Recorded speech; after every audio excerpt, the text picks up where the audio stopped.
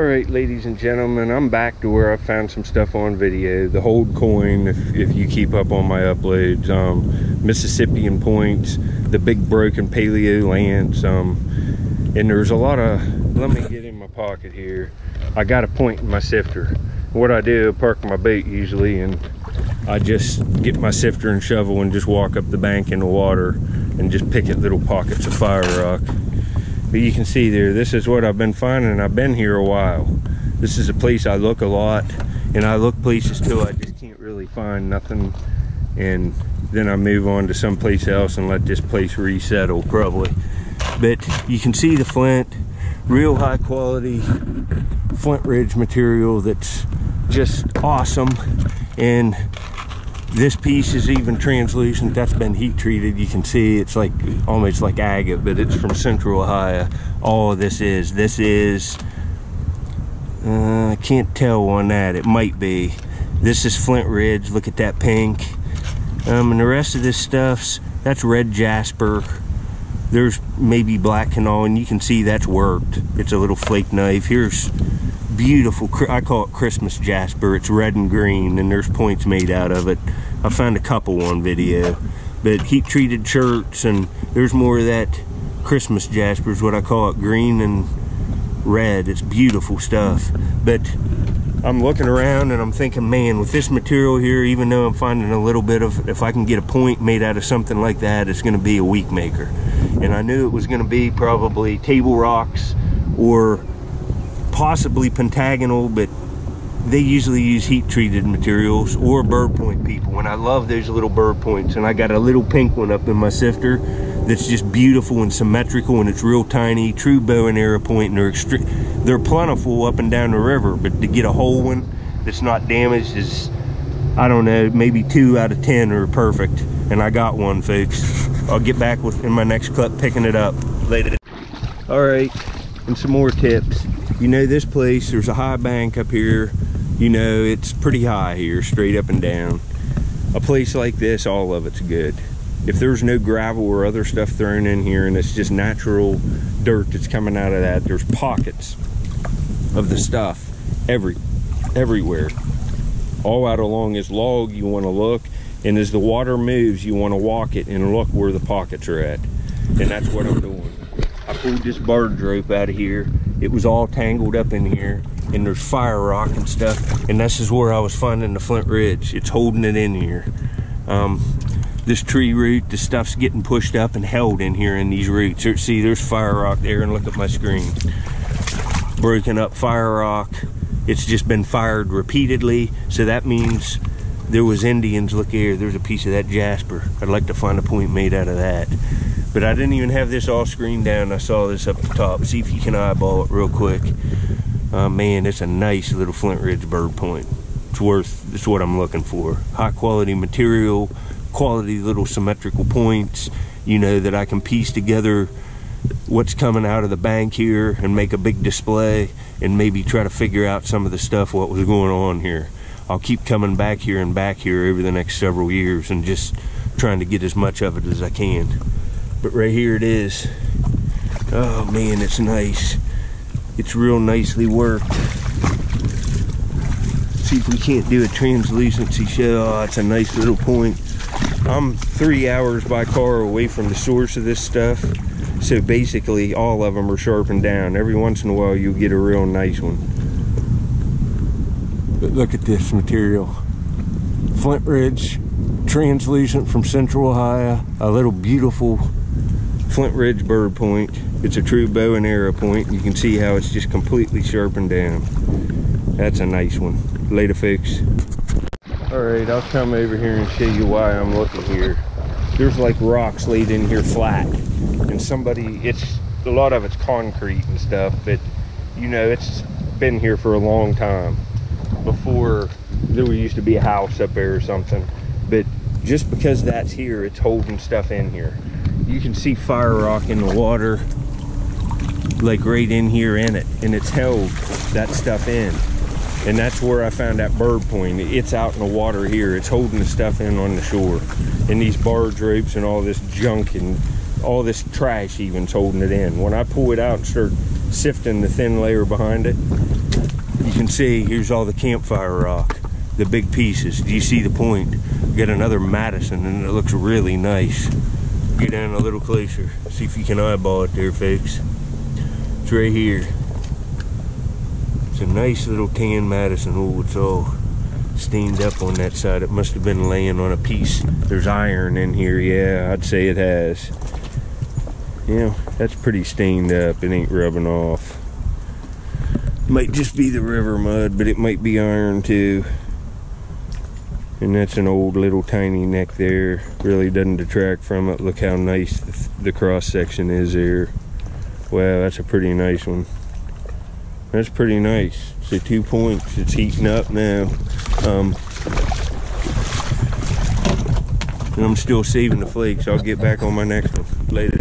Man, this is turning into a real good day. I'm glad I decided to stop here and look in this spot. This will make the third piece, and this might arguably be the best piece yet. Sorry, I just drank a cola real quick and I'm kind of belchy.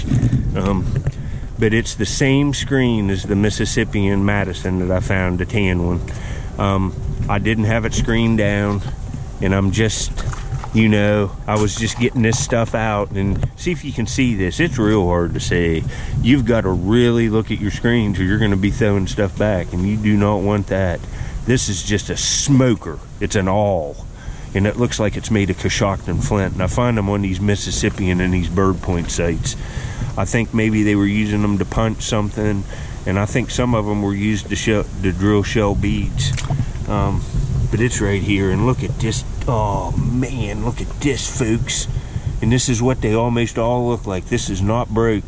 You can see right there's the platform where they struck it from, and they just got a little flake and they made this little awl.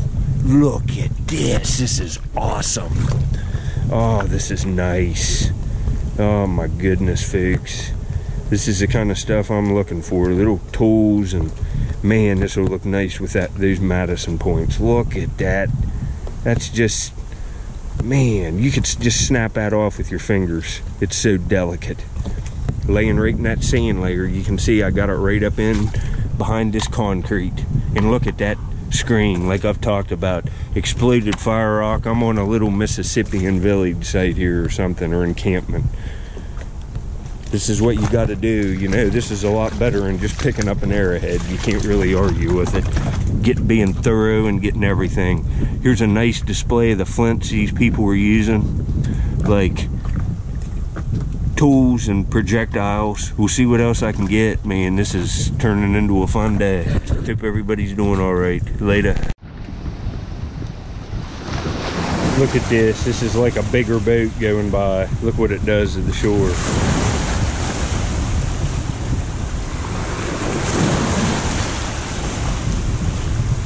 Man, I'm getting pounded.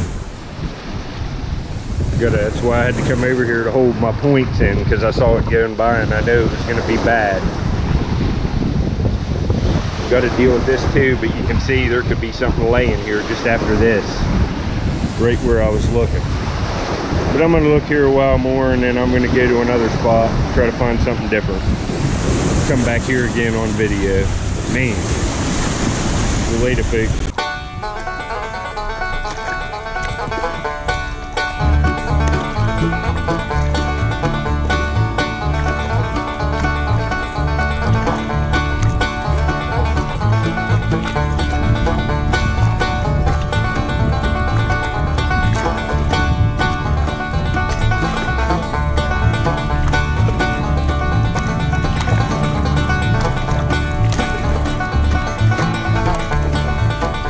I'm about done. My back's killing me. But look at all this just high quality flint.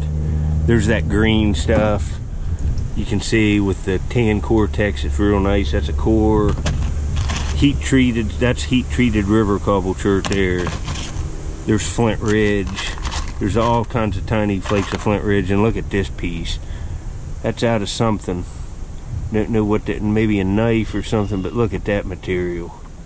Pink, red, orange, and white. And it'd be translucent, I assume. Yeah, the sun's kind of behind that tree, but see, just lots of stuff. I got this knife, I didn't show it. It's a nice flake tool. It's worked all the way around this edge. It's some kind of black chert, and it's got transparent spots in it there where, see them? Where there's quartz crystals.